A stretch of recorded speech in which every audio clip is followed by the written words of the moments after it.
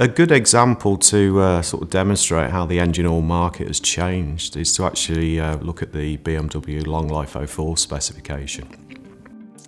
That was a specification that was developed in 2004, and that's really in response to the Euro 4 going to Euro 5 emissions legislation.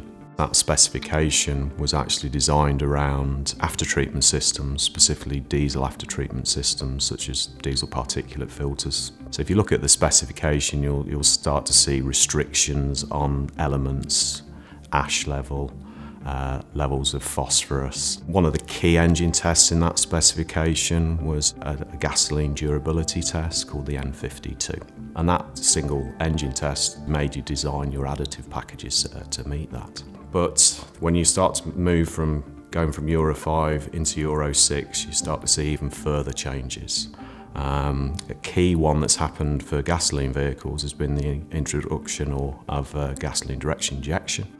Those tests now are no longer sufficient for their newer engines. So what they've done, they went out and developed a gasoline direct injection engine test, and they then put that in their Longlife-04 specification. They need to make sure that the oils that are meeting that specification are also designed for the latest generation of engines.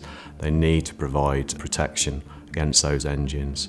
But what you're seeing BMW do here is Longlife-04 2004, Longlife-04 2016 going into 2017, 18 and beyond.